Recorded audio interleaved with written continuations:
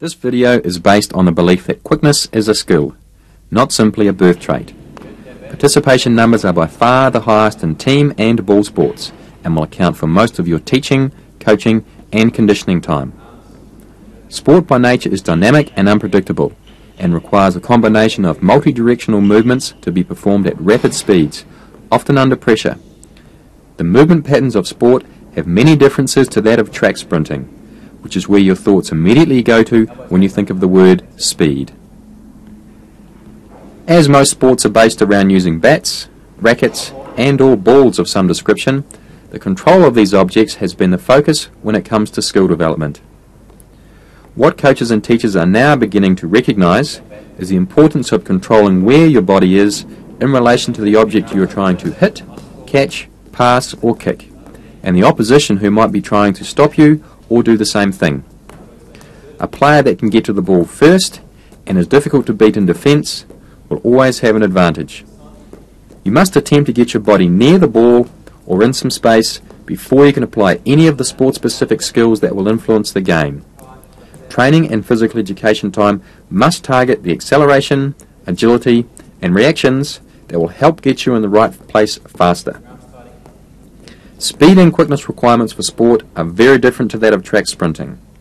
Amongst the differences are in posture, balance, agility, arm action, and reacting to a stimulus, be it a voice, ball, or the opposition's movements.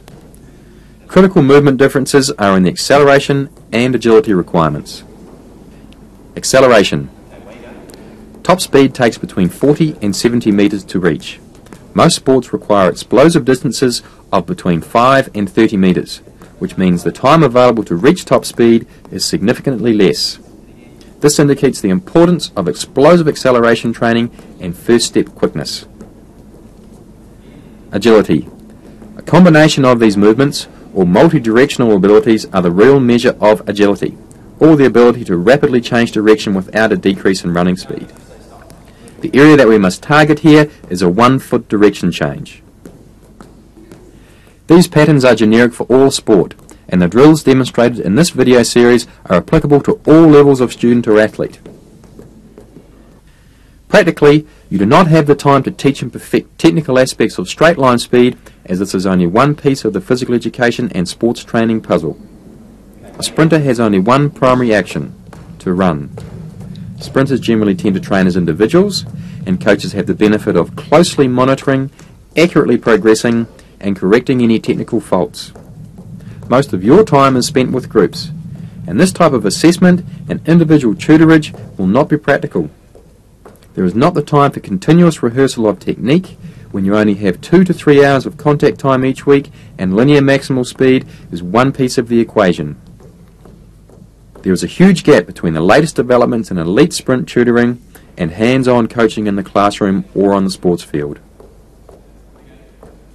We all know that not everyone you teach or train will become world beaters, as we're all limited by our own genetic potential.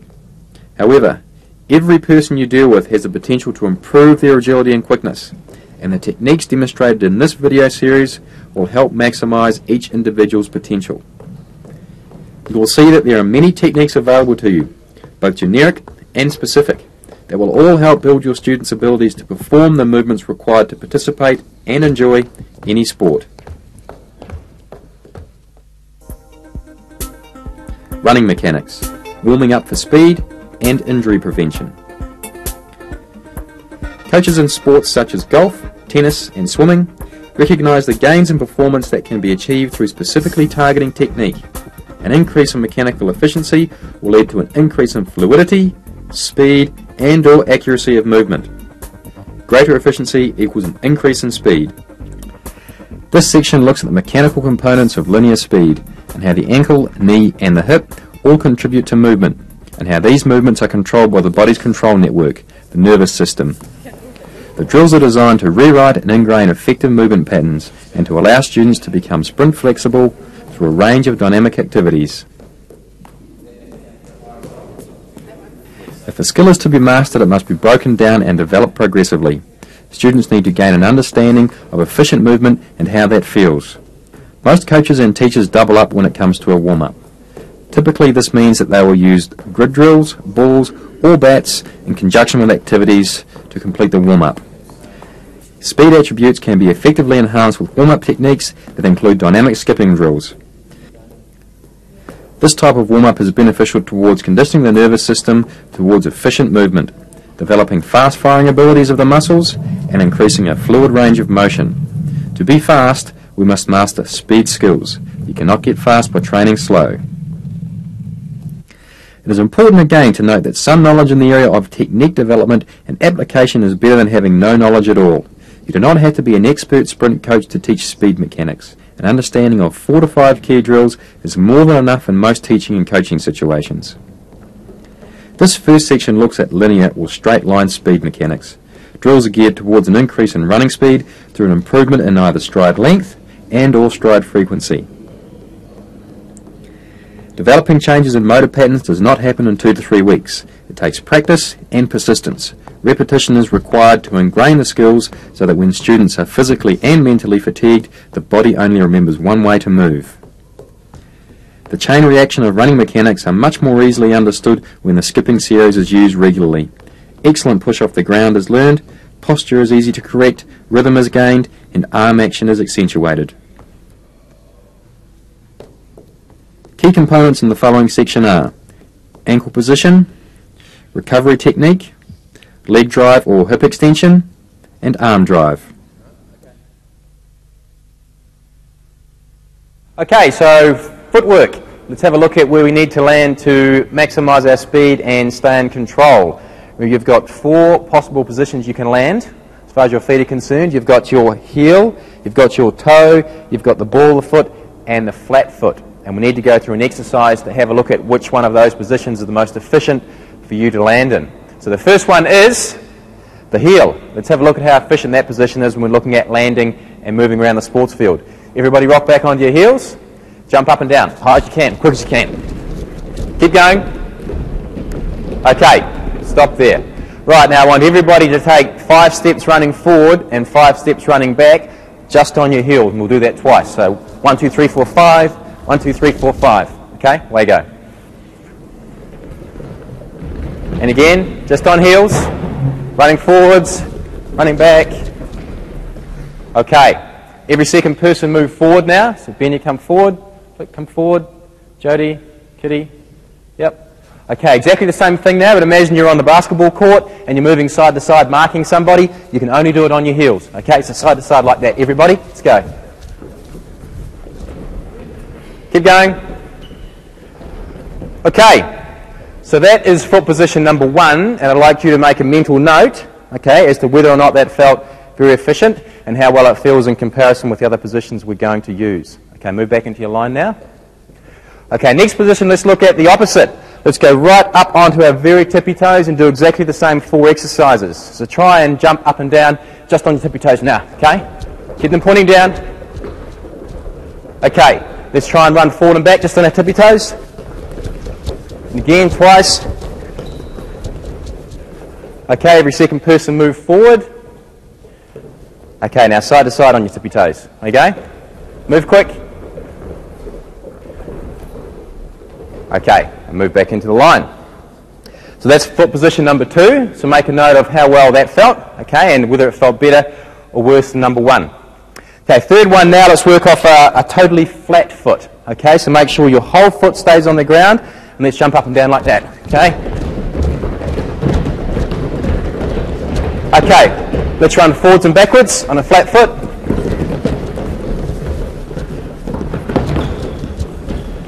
Okay, every second person move forward. And now side to side on your flat foot. Good. Okay, back into the line. Okay, last one now, that was position number 3, so make a note of how efficient that felt for you.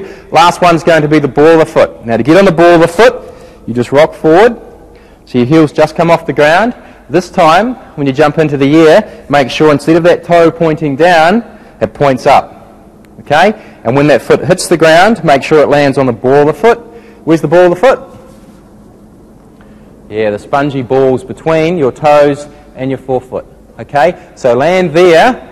Keep your heels up off the ground, okay, and jump up and down like that. There you go. and forward and back 5 times. Okay, move forward every second person, go, and move side to side like that. Down low. Okay, and move back. Which one of those foot positions felt most efficient? Ball of the foot. Okay, so that little exercise goes to show you, okay, quite easily and quite quickly how important it is to teach your foot to land on the ball. Okay, we know that when you're landing on the heel, that's inefficient. You couldn't jump off that. So what your body has to do when you're playing a game or when you're running is it has to rock from your heel onto your toe, okay, which takes time and slows you down. Okay, if you're running off your tippy toes or you land on your tippy toe, then again you can't push off the ground there, can you? Because your foot's already straightened out. So you have to rock down and load that foot up again before you can take off the ground, and that takes time too, okay, which means it slows you down. You can't jump off a flat foot, okay, and a flat foot is a big break for you. Whenever you make contact with your whole foot, it makes a heavy noise and it slows you down. Okay, you can't drive off it. But if we can teach your foot to load, like we did with the ball of the foot, by pulling your toe up, then you put your foot into a position when it can fire straight away. Okay, so think of a gun loaded, firing, your foot can fire into the ground in the same way. Okay, and get off there quickly so you don't slow down when you're playing your sport. Okay, ball of the foot, ball of the foot. So, firstly, let's just get our right foot into the air. Okay, and practice just tapping that foot on the ground, ball of the foot, up and down, pulling your toe up. Okay, left foot, toe tap, go faster. Good, okay, so first drill that we'll look at doing to try and teach your body to work off the ball of the foot and have that toe in the air when that foot hits the ground is the cool walk. Small step, land on the ball of the foot, and push up onto our toes. Okay, so we're not pushing off the ground yet, just walking, toe up, ball of the foot, and just teaching your body how to pull those toes up, stretch those calves. Where you go? Let's start with the feet and the cool walk. We're starting from the feet and working our way up. Speed improvement starts with the feet, as this is where ground contact occurs. Pull them up. Improvements in both the positioning and the strength of the ankle is the first step to improving quickness. The stronger and more stable the ankle, the less drop in the centre of gravity, the greater the stretch reflex. The stretch reflex assists greatly with the drive contraction.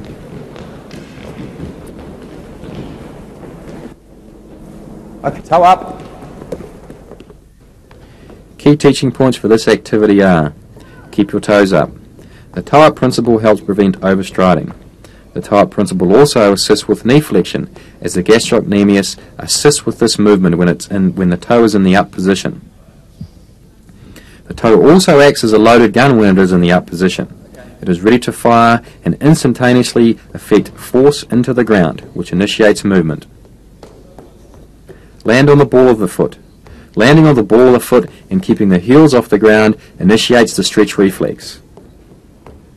If the heels touch the ground, this takes away from the stretch reflex and you lose a lot of power.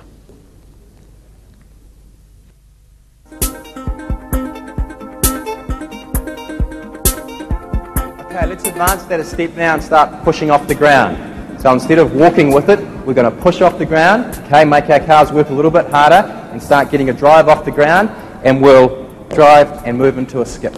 Okay, so ankling, pushing off the ground, little steps, just teaching that foot to load, land, and push off again.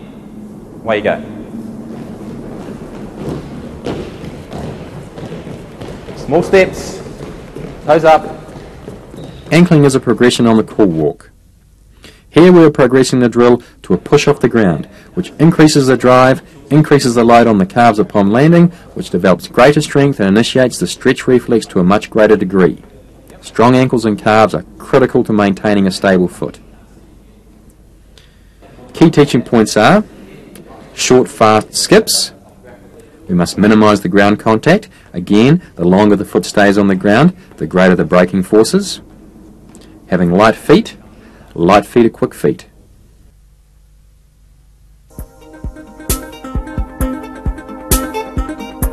Alright, so let's imagine we're running now and we've taken the first step that we've talked about. That foot's come off the ground, our toes come up. What does that foot have to do now? Where does it have to go? It has to come up, doesn't it? To take another step.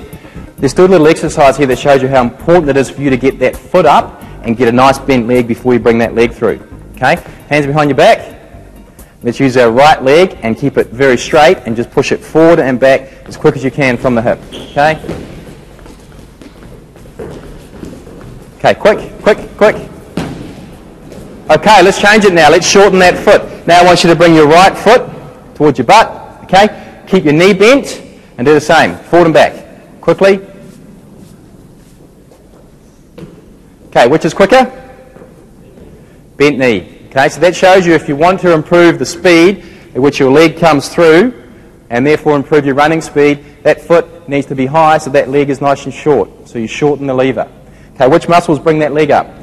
Bring that foot up. Hamstrings.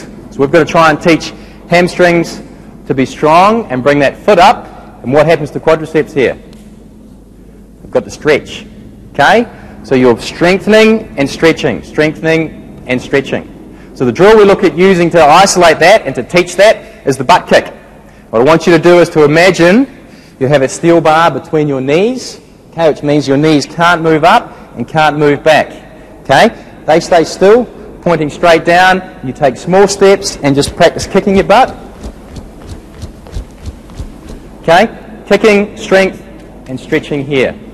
Okay, try that. This drill develops both the strength needed in the hamstrings to repeatedly bring the foot up in the recovery cycle and the dynamic flexibility in the quadriceps, which lessens the resistance and leads to a smoother action. That's good. Keep your knees nice and still and go back. If quadriceps are tight, nice and light, they can restrict knee flexion by opposing the contraction of hamstrings and cause additional hamstring fatigue. As hamstrings fatigue, the ability to explosively extend the hip weakens, which leads to a diminished drive and a shorter stride length. Key points include knees locked together, keep the knees pointing down, heel to butt, and a fast action.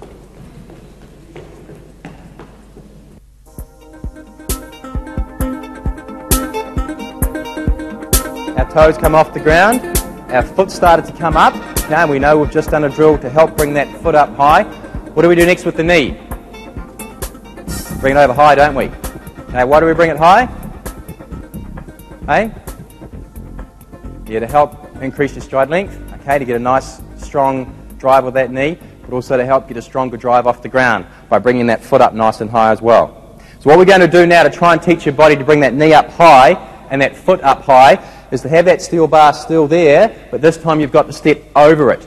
Okay? So your foot's going to go up and over that steel bar. Okay? Up and over. So it's toe passing over your knee, and as your knee comes up, make sure that that foot comes up at the same time. Toe over knee on the spot is a progression on the butt kick. It completes the recovery cycle of the leg and places it in the correct position to apply extension forces or to drive. This cycle is first completed at slow speeds with one leg, before progressing to two legs with movement. The foot should pass directly over the knee in a smooth circular motion. Key points for this drill are reach with the knee, toe over knee, and smooth circular motion.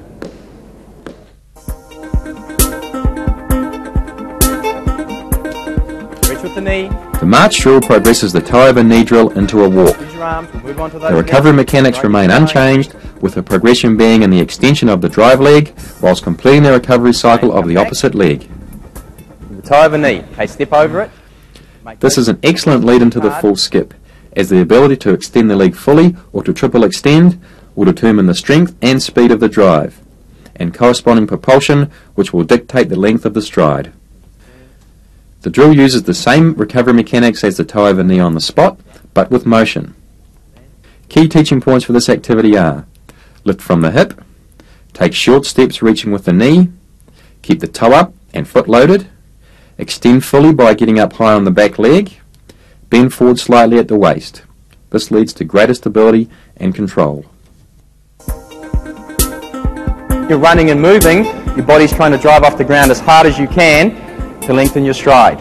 Okay, so we're going to make a change now, and instead of walking with that, we're going to start pushing off the ground. Okay, still going toe over knee, but now we're stepping up and over and driving up high. So we're trying to teach this back leg to straighten out.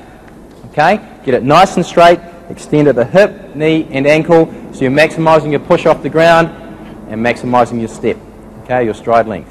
Let's do this The now. skip completes the linear speed progression. Short steps, Progressing okay, to a push step off the up and ground over. develops a more powerful drive and increases the load on the Off the ankles, ground. knees and Like hips that. upon landing. The loading, recovering, driving and landing actions are completed with rhythm guys. and control. Arms going. Skipping is a combination of efficient ankle, knee and hip Use your mechanics, arms, kitty. and when mastered should So be you get performed at balance maximal speed with minimal ground contact. Key points for this activity are triple extension and a strong drive, fast recovery, minimal ground contact. Okay, let's look at arm action now. Right, we notice that when you're doing a lot of those drills and emphasising or concentrating on your legs, your arms don't do a heck of a lot. Okay, and you don't get a lot of rhythm without using your arms properly. So let's look at 2 or 3 drills that we can look at doing as a class. Right, that'll improve your arm action and therefore improve your movement. Why are these important? Any ideas? Yeah, speed. Okay, number 1, your arms can't move any quicker than your legs, and your legs can't move any quicker than your arms. So they must work together with speed. Anything else? Balance. Okay, that's really important. If you removed your legs and your arms, then there wouldn't be a heck of a lot left of your body. Okay, just a torso, and they're big, heavy appendages, and they have to work together. Okay, they have to work together to balance your body. So they must work as a unit. Okay, so arms coming across your body firstly, okay, across your body like that will cause a balancing act with your hips. And see, they have to rotate to balance my body. So if I come across with my right or my left elbow, then my right hip rocks forward to balance me up. And if my hips are rocking when I'm running in a straight line, that's going to be negative for me. So the first thing we need to know about our arms is to keep them straight. Okay, not dead straight like a robot, but straight line. Okay, no further than the middle of your body. So right across in line with your belly button. Okay, stand on the spot and do that, nice and straight. Okay, good. Now the second thing we need to look at our arms for, okay, is the joint angle. Okay, the angle you've got your elbow set at and how long your arm is. Now if your arms are flying around and they're straight and they're untidy, then they cause the same sort of rotation in your body. Okay, if my arm comes right back, then it causes the same hip to rotate to balance me up. So rotation means slow movement. So to make sure we don't have our arm pushing back behind our body, we keep it bent, okay, at 90 degrees. So we're working 90 degrees from our hip to our chin. So work like that, hip to chin, okay? Keep them bent, don't let them straighten, from the shoulder. Good. And the last thing we'll look at is relaxing the hands. Okay, if your hands are tense, then your forearms become tense, your upper arms become tense, chest becomes tense, and tension is not positive for our sport. Okay, and you'll see all the time when you're watching television, top sprinters will have very, very relaxed jaws, and their lips will actually be wobbling around. Okay, you can't relax if your hands are tense. So to teach your body how to relax your hands, I want you to imagine that you're holding a small pebble between your thumb and your first finger. So let's do that. Okay, hold on to a pebble. Okay, let's have our hands and fingers facing forward and go hip to chin, like that. Okay? Good. Okay, next thing we'll look at with arms is the drive. Okay, they can be really helpful for you to bring that knee up high and for you to push harder off the ground. And a good exercise we can do to emphasize that is to put your hands behind your back. Okay, now use your right leg and lift it up and down as fast as you can. Okay. Now I want to make a comparison between speed of lifting your leg without using your arms and using your arms. So bring your arms out. Now this time when you bring your right knee up, drive your right elbow back and your left elbow forward. Okay, so you're snapping it up. Let's do that. Snap it up. Key teaching points for this activity are: keep the arms locked at close to 90 degrees, straight line drive, shoulders stable, not rotating, thumbs pointed forward, hands close to pockets, drive back to the hip and forward to the chin, and relax the hands by pretending to hold something between the thumb and the first finger. Sit on the ground. Alright, next thing we'll look at is drive. Okay, and if you work your arms properly, they can really help you with a strong drive off the ground, which is going to improve your stride length and make you move quicker. Right, now the important part of your drive with your arms is to get the elbow snapping back. Okay, must come back because that's where you get your drive from. When your arm comes forward, it's just an elastic response for you. Okay, it's just loading up again and driving. Loading, driving, loading, driving. So we've got to work on driving our elbows back and getting a strong drive. Now this drill is going to show you if you're using your arms well or using your arms poorly. Okay, get your arms ready, 90 degrees. Sit up nice and tall. Okay, and run. Elbows, snap them back. Okay, work them hard. Butt bounce. Keep going. The butt bounce drill clearly demonstrates how kinetic energy can be developed with efficient arm action and how it can help with the leg drive. Bouncing off the ground. This movement also assists with the warm-up as it raises the internal temperature and warms up the upper body. This sort of energy is kinetic energy. Okay, and when you drive your elbow back, that energy starts here and it flows through your trunk. Okay, because you're sitting on the ground, the energy stops at your hip, hits the ground, and comes back up. When you're running, instead of your bum being on the ground, your leg is. So instead of that energy flow stopping here, it keeps on going through your knee, ankle, toes, hits the ground again, and pushes you where? Up and forward. Okay, and because you're in your running posture, it's giving you a stronger drive off the ground, which means you're taking a longer stride and you're moving quicker. Okay, so it's really important to get that snap going back. And this drill is going to teach you how to do that properly. So feet out in front again, sit up nice and tall, and get those butts bouncing off the ground. Elbows back. There you go. Students must attempt to get their butts bouncing off the ground, as this indicates an efficient snap back of the elbow. Okay, good. And a good warm-up drill for you because you're warming up your upper body. Okay, next one we'll do is called elbow punches. It's the same sort of thing, teaching you to drive your elbows back, but this time we're going to make you drive back and hit something, so you get a really strong movement going there. Okay, so Jodie's going to show us the elbow punches. I'm going to put my hands behind her, and she has to drive her elbows back and hit my hands. There you go. Okay, so I'm going to hold my hands into a position where I make her go hip to chin. Okay, and drive her elbows back. Good. Let's pair up. Elbow punch. Elbow punch is a progression of the butt bounce into a functional standing position. Students work in pairs and place their hands into a position where they act as a target for their partner's elbow drive. This reinforces the snap back of the elbow.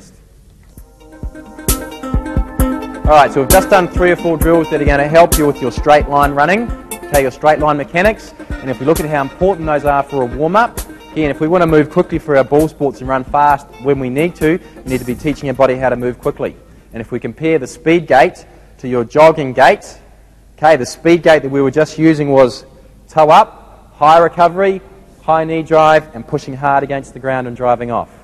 Okay, and if we compare that to a jogging gait, when you push off the ground you don't drive hard, when you bring your leg through you bring it through low to conserve energy, and you don't push hard off the ground when you drive because you're conserving energy. And what do you land on when you're jogging? Land on your heel. So you go heel to toe and roll over. And we know to be quick, we need to be ball of the foot, we need to be high recovery and a strong drive. Okay, so those sorts of warm-up drills will just reinforce and teach you to be quick to make sure you don't get injured, okay, and you move more efficiently. Let's just try a skip using our arms now, okay, to see how much more efficient we are. So I want you to go toe over knee, all right, reach over, reach with the knee, up nice and tall, and use your arms, okay, as a unit. So stepping over, elbows snapping back, pushing up high on that back leg, keeping it straight. There you go. Heads up, look where you're going. When good arm action is applied to the skip, the benefits become clear. Good. Come back. As there is an immediate improvement in balance, rhythm, posture, and drive. Straighten that back leg out.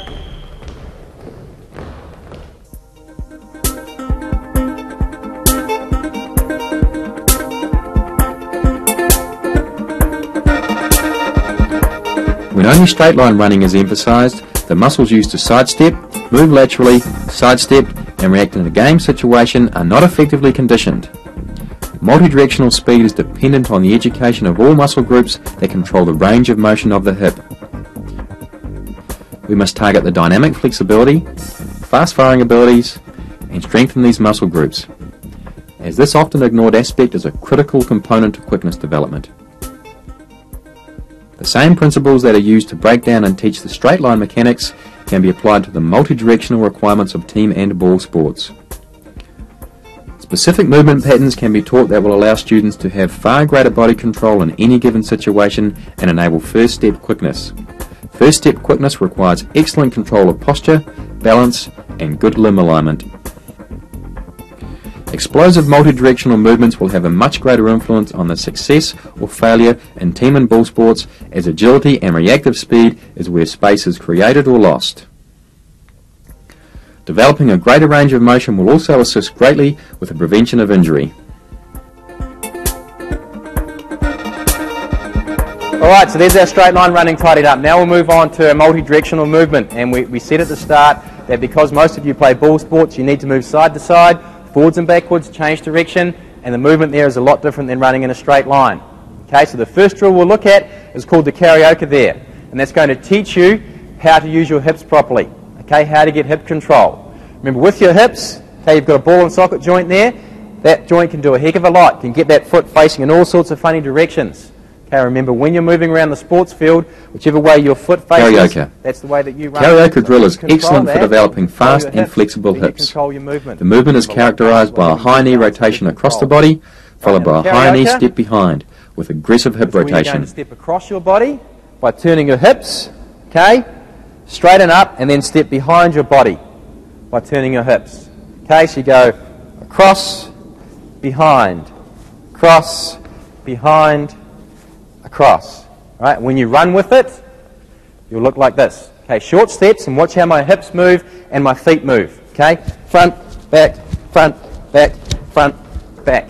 My shoulders stay nice and square, and my hips move. So let's start with your left shoulder facing me, and try that. There you go. High knees.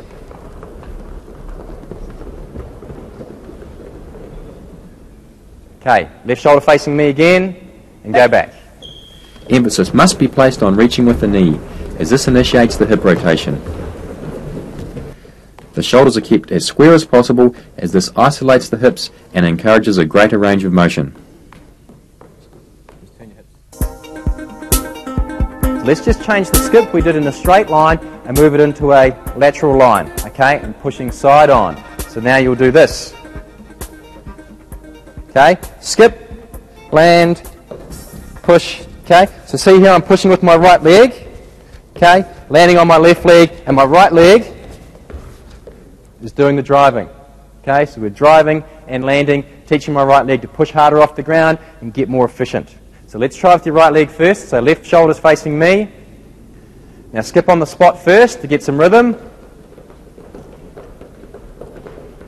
Okay, and skip out. Push. Remember, don't cross those feet over. Lateral skip. The lateral skip develops specific strength in the lateral drive muscles, which are responsible for controlling side-to-side movement. The speed of any side-to-side or lateral motion is reliant on the efficiency of these muscle groups and how effectively they can be recruited. Care must be taken to stay square and keep the feet from crossing over, as this puts the student into an unbalanced position. Look for triple extension through the ankle, knee and hip, as you would for straight line speed, as it is the drive that controls the speed, not the reaching of the foot.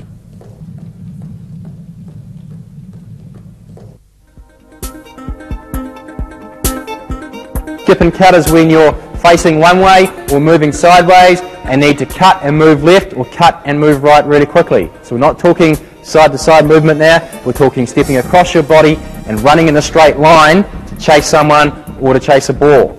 So for your body to be able to step across your body, okay, or your foot to be able to step across your body to take a step and run, you need to have lots of hip flexibility. Okay, that foot needs to be able to come across your body, all right, quickly and easily before you can use it. Okay, so to be able to come across your body quickly and easily, we need to get flexible and we need to get quicker performing that action. So on the spot for a start, get down into a power position, put your left hand up, okay, try and hit your left hand with your right knee, take it across your body, okay, keep your hips nice and still, take it across. Okay, now we'll look at moving on to a skip with that. So remember, a crossover skip, we skip on the spot, but instead of pushing side on, we pivot and land. Okay, pivot, land, pivot, and land. So the skip and cut drill develops the ability to explosively step across your body and sprint right or left. Being able to pivot into a sprint is an excellent weapon to master, as it is a common movement on the sports field. Okay, now skip and cut. Way go. This drill is characterised by a high knee rotation across your Reach high body with that knee. and a squaring up in a skipping motion. A key teaching point here is the shortening of the Okay. rotating Come leg. back. The foot must come up High and with the the toe knee. should pass over the knee as it Make does it with the fast. efficient straight line recovery cycle. The shorter lever pivots faster and will be in a much higher position to apply powerful drive forces, which will allow for better momentum with the first step drive. This is not an everyday movement, and repetition is required to firstly develop the range of motion and secondly the fast firing abilities. Okay, drop step. This time we're going to move backwards. We're going to pull our leg up, out and back and get our foot back as far as we can, land on it, and then do the same with the other foot. Okay, so we're moving backwards and rotating out with the knee. So you go here. The drop step movement develops a functional range of motion Okay, in move abduction back, and external pull the foot rotation. nice and light. This Give a dropping little back bit of a movement is a forward common lean on. pattern in sports, Okay, so back to where the one-on-one marking up and defence is a critical component go. of the game. The movement is characterised by skipping backwards, reaching up, Good. out Rotate and out. around with the knee. A forward lean, remaining in the power position, always allows for greater balance and the ability to quickly change direction if needed. This is an excellent drill for preventing soft tissue injury in the groin region.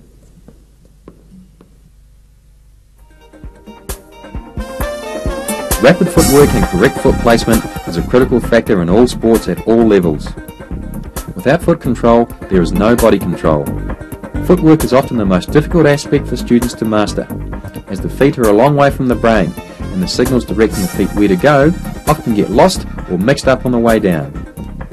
Developing faster feet is a skill that must be targeted specifically, as it is the feet that control your ability to move quickly. All the strength in the world is wasted if the feet are out of control. The ladder forces students' legs and feet to adapt to extremely fast patterns of footwork by repeating them over and over. Repetition is required to ingrain movement patterns and progressively master foot control at higher and higher speeds. The layout of the ladder teaches a continuous loading, firing and reloading of the foot. It also enhances limb alignment, which is crucial to the joint's ability to apply extension forces and to prevent possible overuse injury. Start off slowly with all drills and progress to maximal speed once a slower speed is mastered. Key teaching points are: light feet or quick feet. Work on the ball of the foot. Watch for scuffing here, as scuffing indicates a toe down position and an inefficient ground contact. Straight run. The run is a simple lead-in exercise where one foot is placed in each square. When working with a group, leave approximately 6 rungs between each person.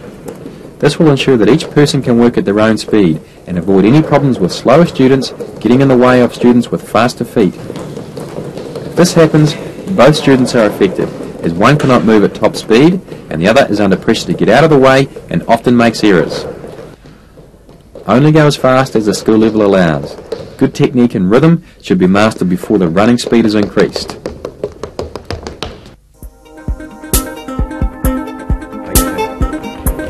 Good. That's it.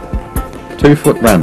The 2-foot run is a simple progression where we place 2 feet in each square instead of 1. This is more challenging, and there are double the number of foot contacts per repetition up the ladder. Make sure the leading foot is changed with each repetition. If a student leads with the left leg on the first repetition, they should lead with the right leg on the following repetition. It is important here to emphasize that the feet stay in control and stay ahead of the body. Students may tend to lean too far forward with this drill. As the center of gravity goes past the feet, rhythm and balance is lost.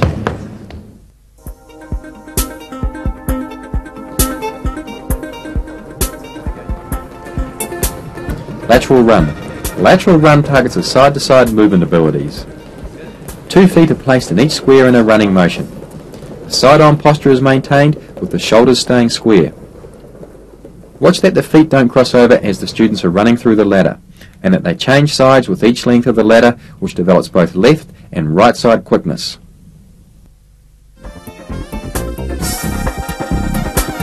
A 2 and 2 out side-on run is characterized by a 2-step run in and a 2-step run out, moving in and out of the ladder.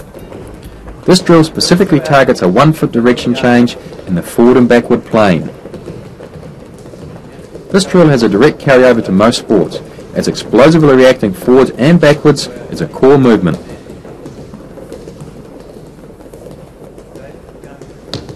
The drill increases the intensity of the ladder workout as it requires 4 foot placements per square, literally doubling the intensity of the previous series of drills. Try to get a 1-2-1-2 rhythm as you work in and out of the ladder.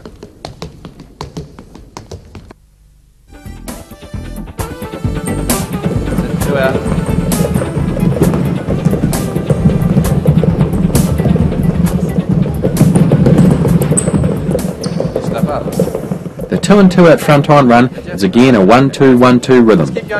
This time it is for a forward and lateral motion, running directly through the ladder. Don't worry about getting too much speed. Let's do it. This drill develops general foot control and correct limb alignment for a possible lateral drive.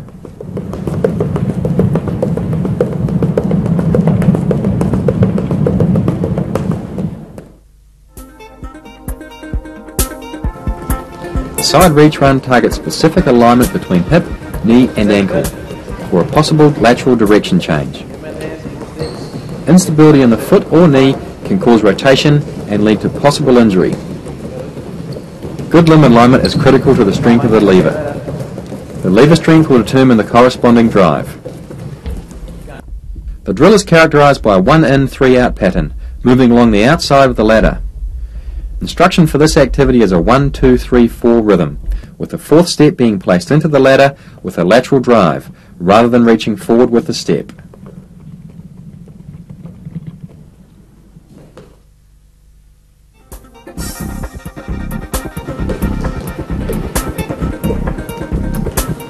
The side step run is a more complex drill and more difficult to master, as the feet do not follow each other. This foot pattern is specific to a diagonal cut or sidestepping at high speeds. It is a 2 in, 1 out pattern that must be mastered at slow speeds before progressing into quicker movement. A 1-2 out, 1-2 out mental count is helpful for gaining early rhythm. Once mastered, it is an excellent all-round drill.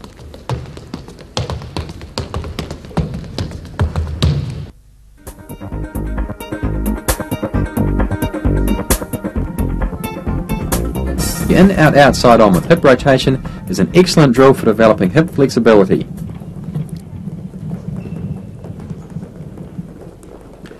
It is characterized by an in-out-out rhythm.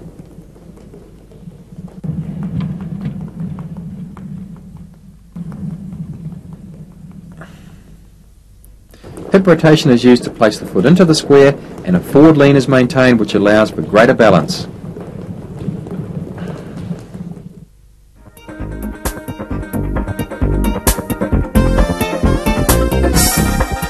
Mini hurdles are a great tool for further developing and reinforcing recovery mechanics. They can be included as part of a warm-up, circuit station, or as a specific activity. The 30 cm high hurdles give students a physical obstacle to work over, which encourages the toe-up, heel-up, knee-up principle. If the student does not recover the leg efficiently, there is a strong chance that the hurdle will be kicked or knocked over. If 2 or 3 hurdles are knocked over in succession, the student can immediately understand that the mechanics are poor and make a physical adjustment.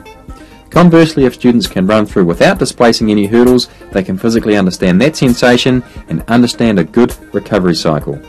The following is a series of progressions that you can apply to a teaching situation, with the end result being an improvement in recovery technique and the capacity to maintain this technique at high speeds. As with most skills, a slow speed with good technique is mastered before moving on to more difficult activities. Eventually, students should not have to think or concentrate on what they are doing, as the skills will become ingrained and learnt on a subconscious level. The distance between the hurdles depends to a degree on the age and the size of the participants. Use approximately 2 steps between each hurdle as a guide, and make adjustments if needed. If you do not have hurdles available, try substituting them with obstacles of similar height, although care must be given to the stability of the barrier. If it is too stable, it may be dangerous, and must fall easily when kicked or knocked by students.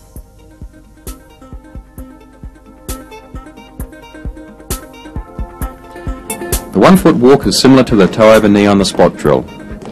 It targets a single leg recovery action, but is done so with a walk, stepping up and over each hurdle.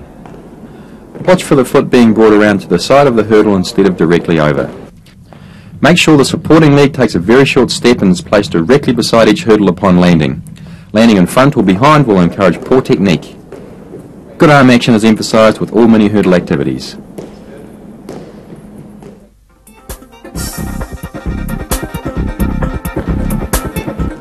The dead leg run progresses this activity with speed. This increases the difficulty and encourages a faster recovery cycle.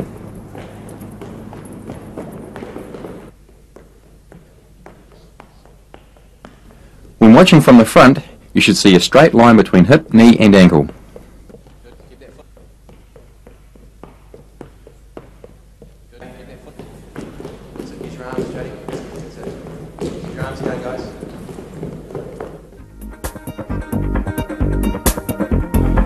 The 2-foot walk progresses on the single leg activities and forces the students to step over each hurdle with alternating legs.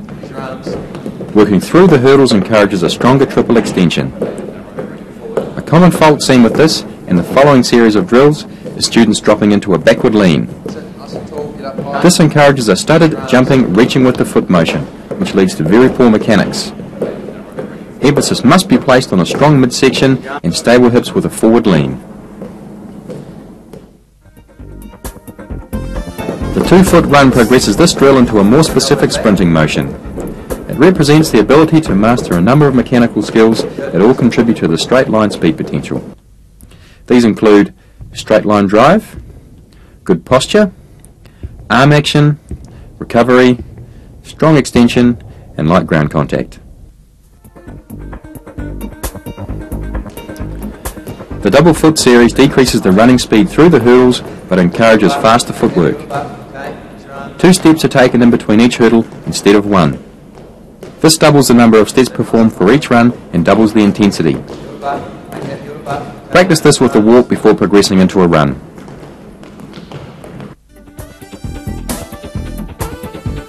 When progressing into a run, students tend to fall back into a jumping motion instead of recovering normally over the hurdles. The foot sound should be even and in control, and make sure you change the leading leg with each run throughout the hurdles.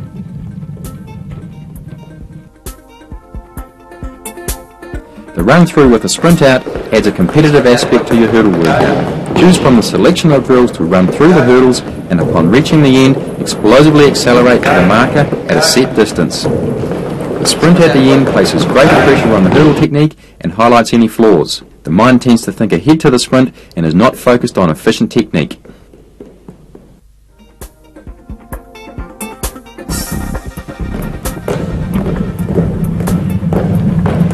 Lateral movement and agility can be greatly enhanced through hurdle drills. The hurdles help develop a stronger lateral drive as the height of the obstacle represents a challenge to drive over.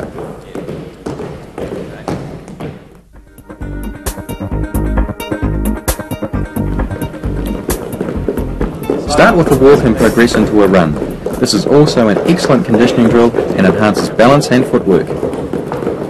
Arms must be emphasised to maintain rhythm and assist with the drive, and make sure the students stay square and lift with the hip to get the knee up.